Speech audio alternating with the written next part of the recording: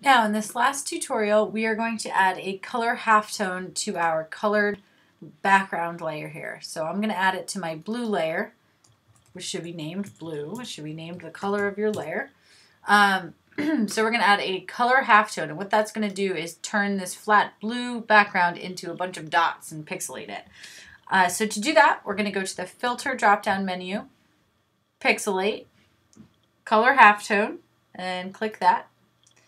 We're going to change the max radius to 25, but you can experiment with this size if you would like. So if you do one and you don't like it, just do a Command Z to undo. Go back and go into the Filter drop-down menu, Pixelate, Color Halftone, and try a different number.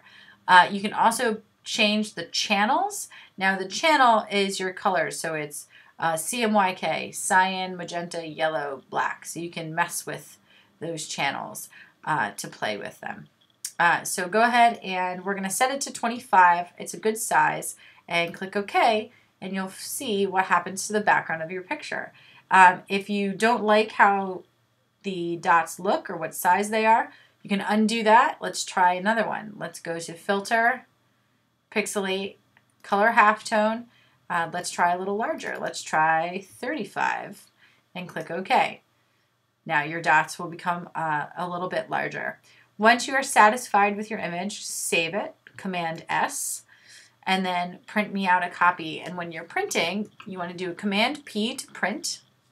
You want to make sure you set it up correctly. So if your photo is portrait, make sure your layout is clicked on this little guy here. This is our portrait orientation. If it's more of landscape, which means that it's wider, more wide than it is tall, you choose this little guy right here, which is going to set you up for landscape. Mine is a portrait, so I'm going to choose that. And then you're going to scroll down a little bit here and make sure Scale to Fit Media is checked off. That's going to make sure we don't chop any of your picture off when we print it. Once all that's all said and done, go ahead and click Print, and then you're all good to go. Print me off a hard copy. You only need to print one. Make sure your name is on the back of it and put it in the basket. Good job.